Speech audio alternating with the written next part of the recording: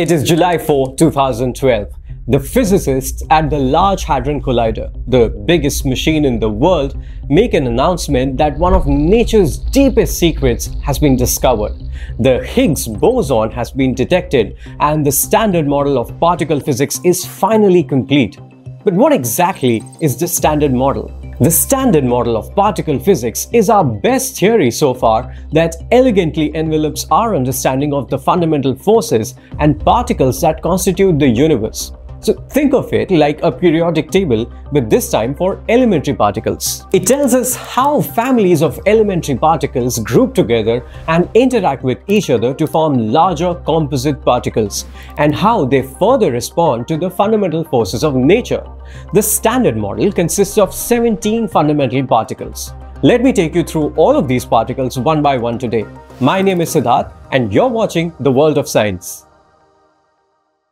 At the quantum level, the particles can be classified into two categories: fermions and bosons.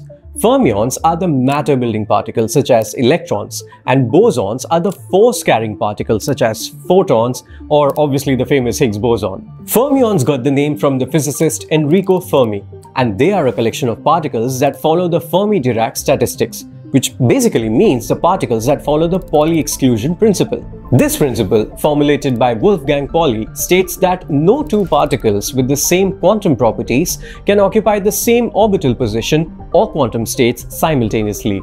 This is exactly why no two electrons in an atom have the same quantum numbers. If one electron has its spin clockwise, then the other electron must have its spin anticlockwise.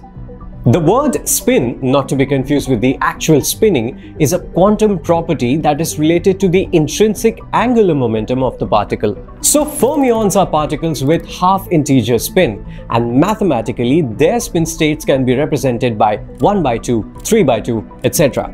Also, the spin states have a particular orientation, like upward and downward or clockwise and anticlockwise. An electron has a spin value of 1 by 2, and thus it may exist in two states, 1 by 2 upward and 1 by 2 downward. Since quantum particles show their states only in probabilities, there are chances of these two states coexisting simultaneously. This property is called the superposition principle. This arrangement can be mathematically shown using the bracket notation, such as 1 by 2 upward and 1 by 2 downward. The standard model has 12 fermions, and fermions are of two types: leptons and quarks. Leptons are elementary particles that are further divided into 6 types: electrons, muons, and tau, and their neutrino counterparts: electron neutrino, muon neutrino, and tau neutrino. They all have a spin value of 1 by 2. The electron, the muon, and the tau all are electrically charged and have a sizable mass, while the neutrinos are neutral in charge and they have very little mass. Now let's talk about the second type of fermions, quarks. The term quark was coined by Murray Gell-Mann in the 1960s during the formulation of quantum chromodynamics, which is basically a theory that explains how the strongest force in the universe, the strong nuclear force, works.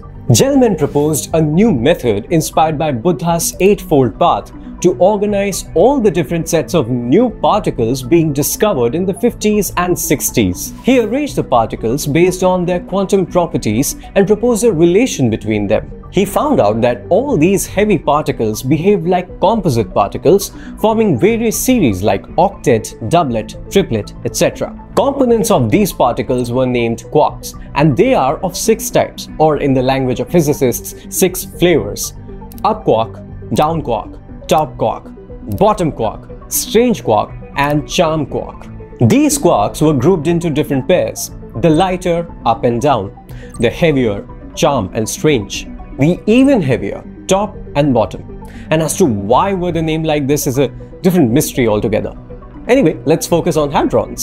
These quarks combine to form composite particles known as hadrons, which also can fall under fermions. But since quarks are the elementary particles in hadrons, we consider quarks and not directly hadrons as the second type of fermions. And if you're asking why, it's because quarks cannot exist individually. They have to bind with other quarks. Now, hadrons can either contain mesons, which is a quark-anti-quark pair, or baryons, which is a group of 3 quarks. Protons and neutrons are examples of hadrons. Protons are composed of 2 up quarks, 1 down quark, and neutrons are composed of 2 down quarks and 1 up quark. Each quark has charge values in terms of 1 by 3 and 2 by 3.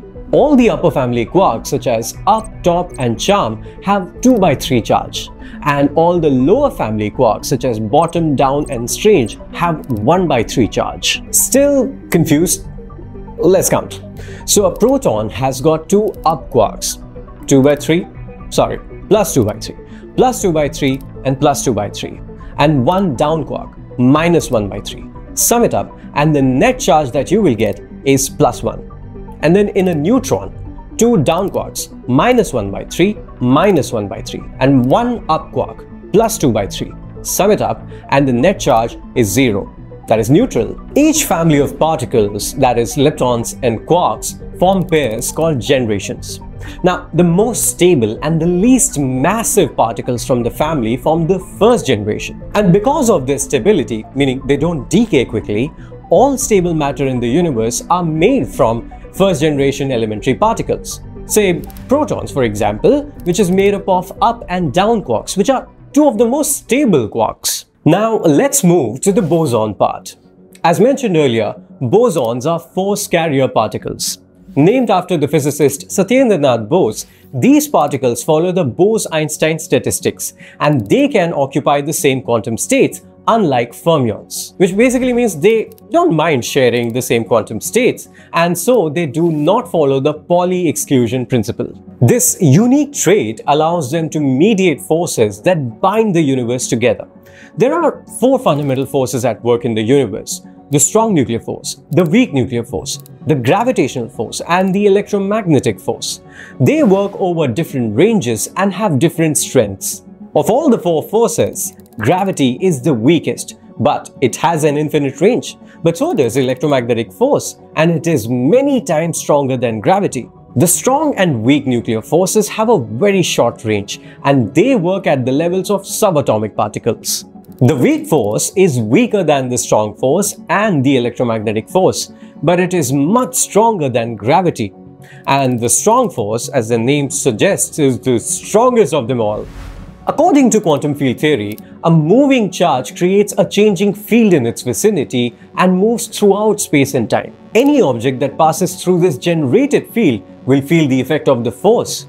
This field is the distortion of space-time, and the quantization of this field is known as the quanta or the boson of the field. Each fundamental force has its own corresponding boson. The strong nuclear force is carried by gluons. The electromagnetic force is carried by photons. The W and Z bosons are responsible for the weak nuclear force. And although not found yet, the gravitons are supposed to be the corresponding bosons for gravity.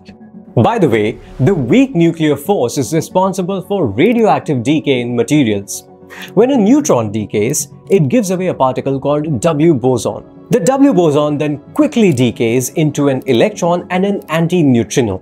Now, since the neutron loses a negative charge in form of an electron, it turns into a positively charged proton. There are 3 types of particles associated with weak nuclear force: the W+, W- and Z0 bosons. The W+ and W- bosons are responsible for changing the type of the particles. For example, the previously mentioned neutron to proton. And the Z0 bosons are responsible for neutral current interactions, where particles interact without changing their types.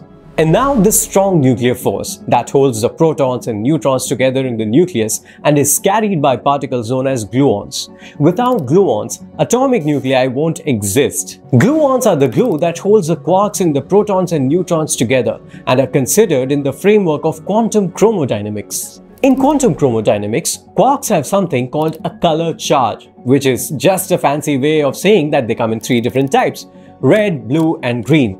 And believe me, these colors are not the colors that you see in your eyes. It's just a way to differentiate between different quarks. Scientists. These quarks always combine in such a way that their color charge adds up to neutral or white. which means that you will find one red, one blue and one green quark in a proton or neutron, making the combination color neutral. The Higgs boson, sometimes dubbed as the God particle, is the latest addition to the Standard Model and plays a crucial role in giving mass to other particles through the Higgs mechanism. Discovered in 2012 at CERN's Large Hadron Collider, this was a monumental milestone in particle physics. Now, when it comes to the Standard Model of particle physics, most people incorrectly assume that it is complete and that there are no more open questions about its validity. While the Standard Model has withstood many challenges that have been thrown at it by the way of direct detection experiments, there is still a whole slew of questions that are yet to be answered. For instance, it doesn't account for gravity, which is currently explained by general relativity. The Standard Model does predict that gravity should have a force-carrying boson, the hypothetical graviton, but it hasn't been observed yet. This gap in our understanding is at the frontier of modern physics, with researchers seeking a theory of quantum gravity that could unify the forces, and hopefully someday we will have the theory of everything. Did you like this video? Let us know in the comments. Make sure you subscribe to the World of Science. Until next time, stay scientific.